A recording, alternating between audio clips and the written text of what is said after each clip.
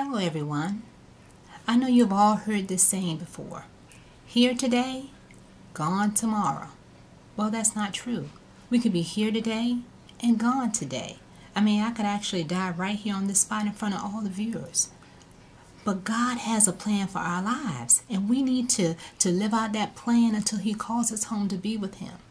So this praise dance moment I'm about to do is one of those moments where I used to just put it off. I'll do it next week. I'll do it next month. You know what? Maybe I'll do it on the next women conference. But you know what? Tomorrow is not promised to us. We need to do the will of God while we have the chance. So I decided to do this praise moment right now so that I can see how many lives I can touch while I have the chance to do it.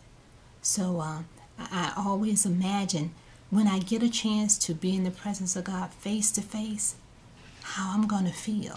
I know it's going to be joyous, and I just can't wait. I don't want to rush home, but I sure can't wait to be in His presence.